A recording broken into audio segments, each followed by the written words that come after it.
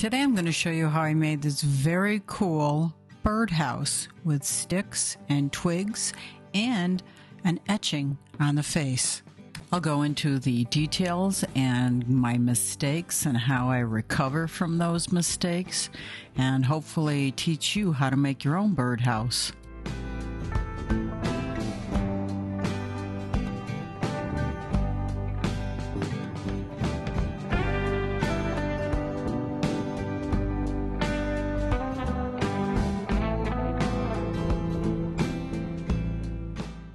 I'm going to go over how I made these faces. They're all done with etching. This is the plywood I used. It's 12 by 12.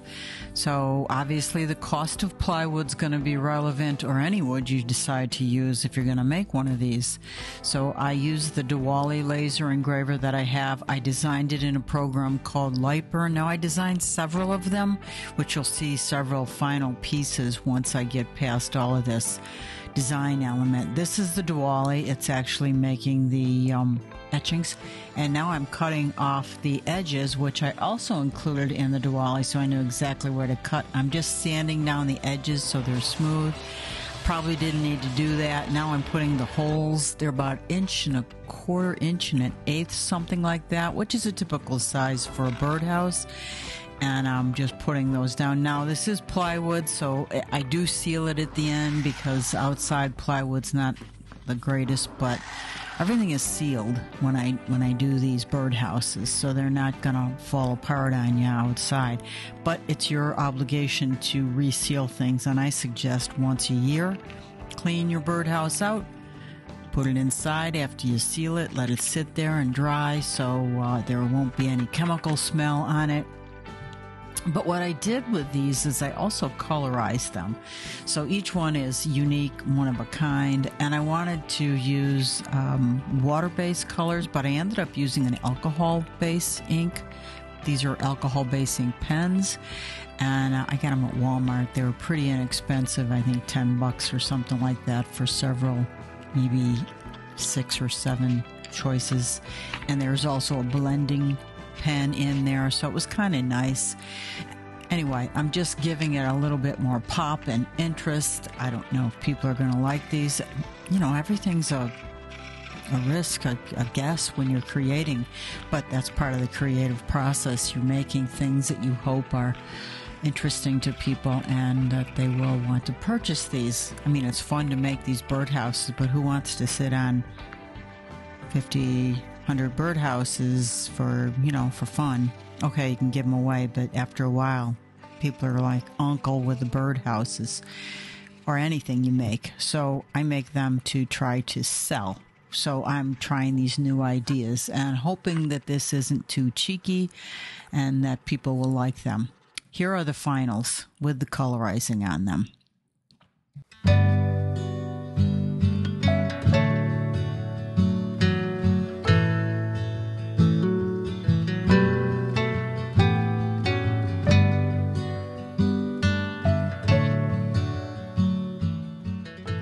This is the one that I used for the twig birdhouse that I'm making now.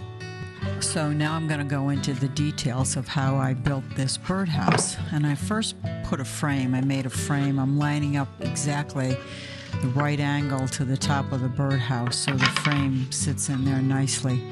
And I just took a 3/4 inch post that I made from a pine board that started out at 3/4 inch, and I ripped it on my bandsaw to match the 3/4 inch thickness of the board. And I'm just cutting up the pieces to make the frame, so I've got something to attach those twigs to.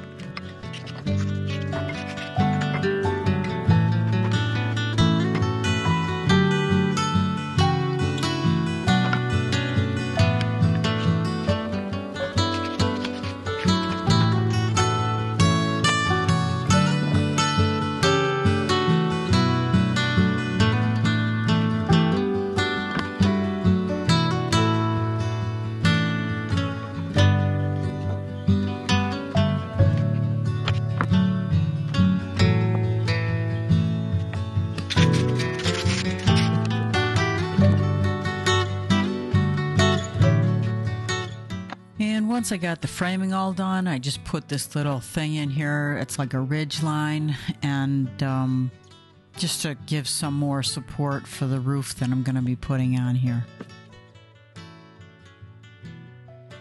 And now it's time for the twigs. What I'm using here was apple twigs. I have an apple tree on my property at the cabin, and I'm just cutting, and it was a tad tricky with that cutter, but I didn't have a bandsaw or a scroll saw with me at the cabin, so what I did was I used that hand cutter, which worked out fine. So I started thick at the bottom, thicker pieces, and then I decided it really didn't matter. It was going to be random anyway, which I thought would be more interesting. Not controlled, not contrived. So I just ended up going with whatever fit next to the previous stick. And sometimes I use some fillers, other times I just let it be airy. I didn't think it mattered. Anyway, that's how I went with it, and that's this process.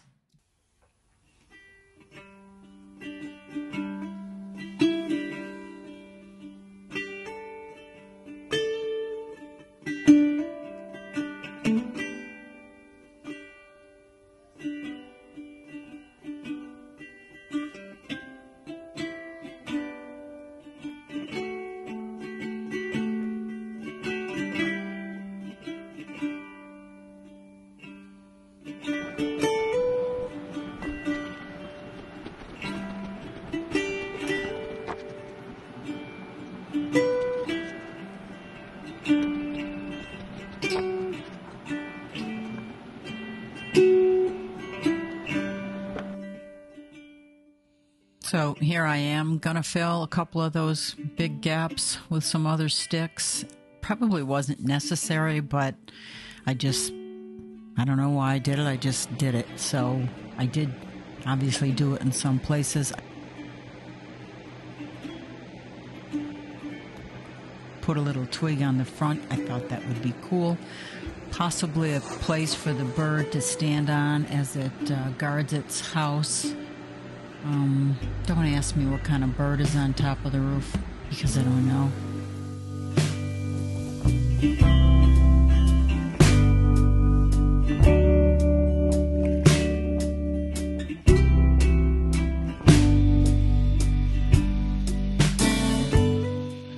Now for the bottom of this birdhouse that I will be drilling holes in and screwing into that framework I made previously so people can get in and remove the debris after a year to clean out the birdhouse. Now, a lot of people don't do that. I suppose you don't have to.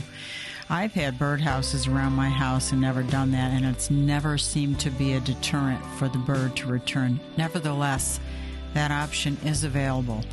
Now, this piece of wood is wormy chestnut, and I had to condition it a little bit, which is fine. It's rustic, and I like that, and most of the things that I do, I like that.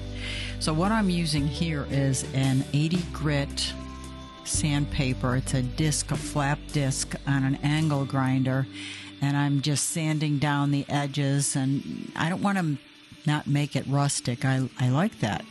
So I've had to fill in a few holes. I did that, and then I stained those holes. I don't know if I recorded that or not. That's the filler right there, but it's a stainable filler. In any event, I just wanted to secure it as much as possible. And you can see some of the holes from the dead worms from the blight. Now, some of this wormy chestnut I've got is over 100 years old. So it's a pretty cool piece of wood. And anyway, it is the bottom.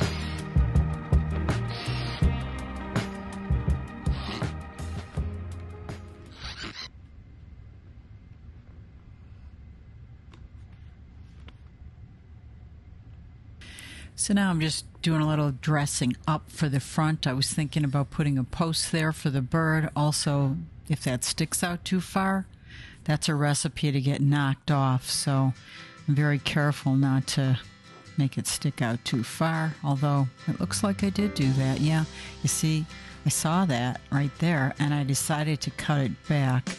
So I went over to the scroll saw, which I did offline, and I did cut it back so it wouldn't stick out so far and risk getting knocked off. I also took it over to my belt sander and sanded it flat so I had a greater surface for the glue to stick to.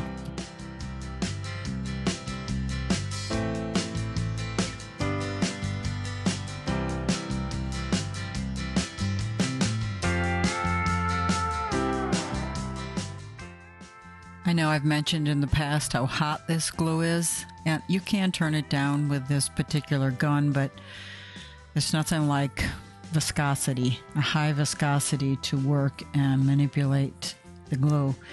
But I was very fortunate in this, blessed I'll say, in this particular birdhouse. I didn't get any on me, so I didn't burn myself. That's a good thing.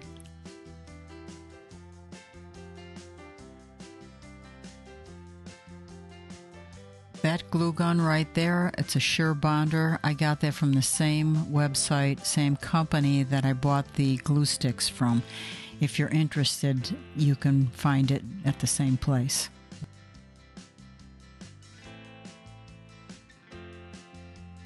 I'm sure you know, as potential woodworkers, maybe you don't know because you're a potential woodworker, but those of you who are woodworkers know there's so many different kinds of glues you can use, from CA glue with an accelerator to wood glue, and each one, you know, takes a different amount of time. The CA glue with the accelerator is quite fast, but it doesn't warrant use every time you're looking to glue something. So, you know, once you experience this, and I can share with you that there are different glues for different projects, and you'll have to find out, based on your particular project, which one works best for you. As for the hot glue I use, there are two drawbacks. The heat is a drawback, because if you get burned with a 400-degree glue that sticks to you, well, that's not fun. And the other potential thing is all the stringy stuff that's left over, but you know, that's part of the problem with it, or whatever. It works good, so I stick with it.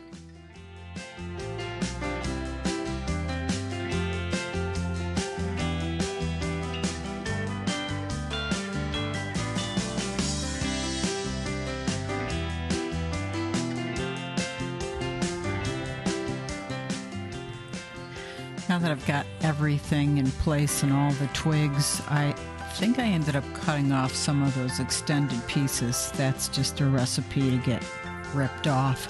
Cool as it is, when I pack these things up for festivals, that stuff definitely will get broken, which I want to avoid. I'm also picking off all those stringy pieces. I don't know if you can see that detail. So I'm measuring the width, and it was about 10 inches, I think, by about 7 I did. Have a little eave on the birdhouse. And I used sticks again for what they call purlins. They go across that 10-inch width. And yes, I'm using 1/4-inch plywood, which some may think isn't durable enough for outside, but I did seal it before I put a copper hammered piece of copper on top of it, so I feel pretty confident that it's gonna last.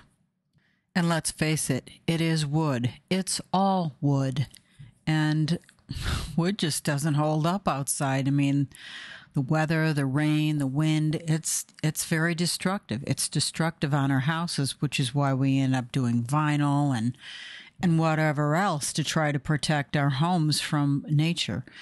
But that's just the way it is, and this birdhouse isn't any different. That is one of the reasons I suggest people really taking care of their birdhouses, bringing them inside every year, cleaning them up, doing any repairs if need be. Anybody who watches my videos can say, oh, well, I better get some glue or whatever to fix this or fix that, and, you know, take and repair things. Like anything that's outside, it needs to be maintained.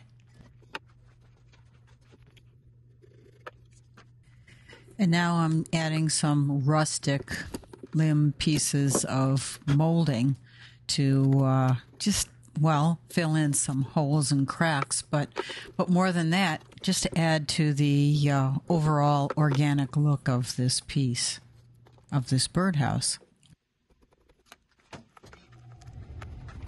Of course, all of these little embellishments take time, but they add to the details in a way that a lot of traditional birdhouses don't.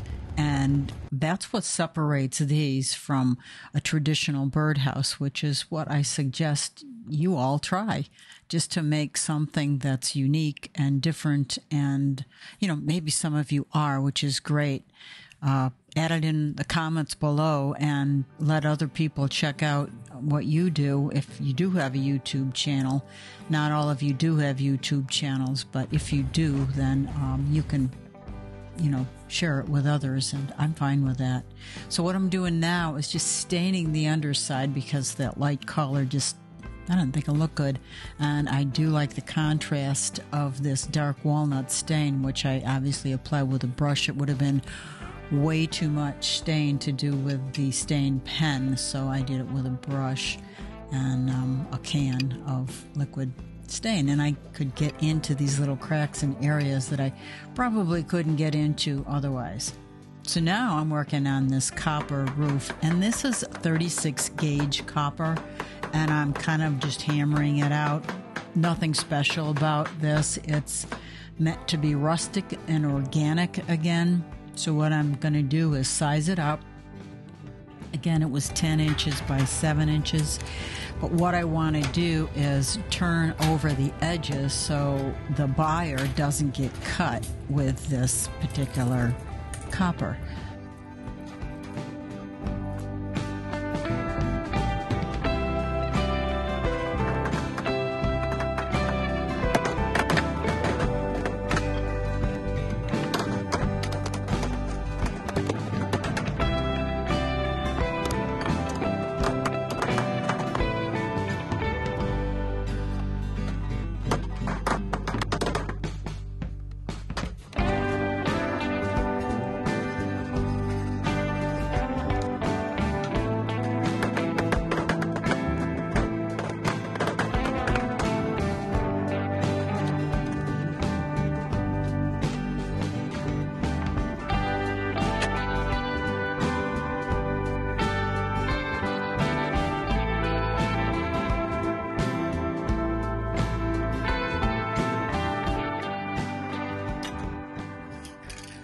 So now I'm going to put several coats of polyurethane. Keep in mind, I've already sealed the face of this birdhouse before I colorized it, and even after I colorized it, I sealed it. But I put several coats of this polyurethane on here. It's an exterior polyurethane. It's both, but it worked really well to seal the birdhouse.